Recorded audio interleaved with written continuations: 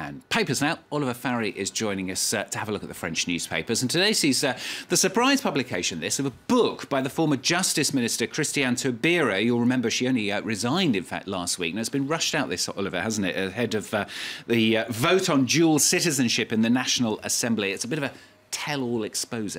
Not quite, actually. There isn't anything hugely controversial in it. The book is supposedly written in a fairly diplomatic tone. It's got the very poetic title Murmures à la jeunesse, which might be roughly translated as Whispers to the Young.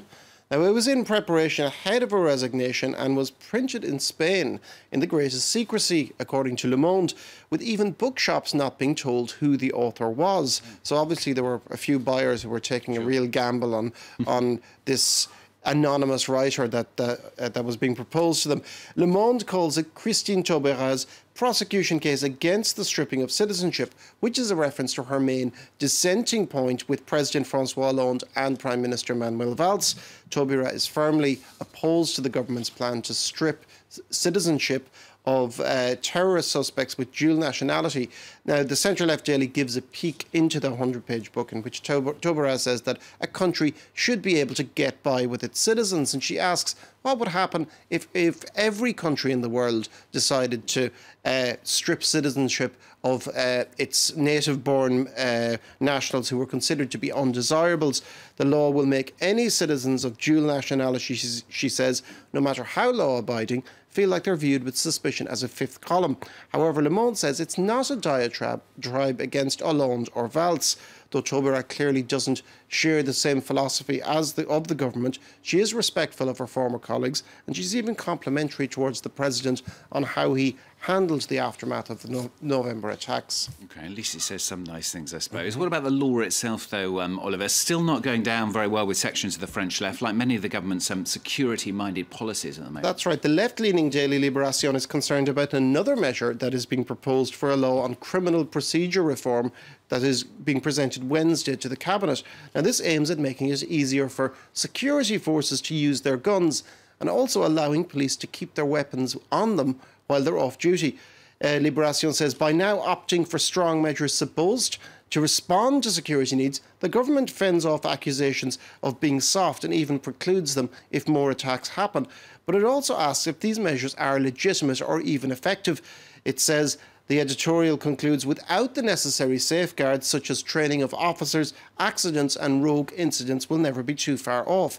Now, this is a worry that is represented in a cartoon in Libération by Willem, which shows François Hollande and Manuel Valls running after a horse which is galloping away. And the stallion is named State of Emergency. And the right-leaning Le Figaro, they say that the president's being attacked on all fronts. They've come up with a nice list for us, haven't they? The state of emergency, unemployment, and, of course, the left-wing primaries for the presidential election. Yes, Le Figaro says the president has his back to the wall. He's isolated and criticised. It wonders if with the first round of the presidential elections 14 months away, does the president still have the ability to control his own destiny, as the anyone but Hollande vote, not dissimilar to the anyone but Sarkozy vote 4 years ago, is gaining momentum? The anti-Hollande front is honing its weapons, it says.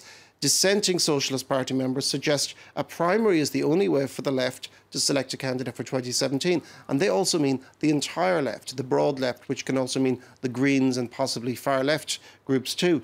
Though the party secretary, Jean-Christophe Combedelis, isn't being very receptive. He says in an interview with Le Figaro that the primary for all of the left has got off to a bad start. Now, finally, François Hollande, he's got somebody at least to hold his hand, if you like, today at the Élysée Palace. This is the Cuban president, Raúl Castro. Yes, the communist daily L'Humanité covers it and says it's a historic visit. Well, of course they would. And it wonders if it's a step towards lifting the blockade of Cuba.